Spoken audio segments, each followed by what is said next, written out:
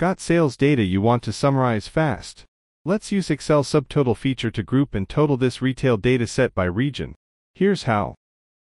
First, check your data. No blank rows and headers like region, product, and sales _ amount. Step 1. Sort by region. Select your data, go to Data tab, click Sort, and choose Region. Then, add level, and choose sales _ amount, largest to smallest. Now, with your data still selected, hit Subtotal under the Data tab.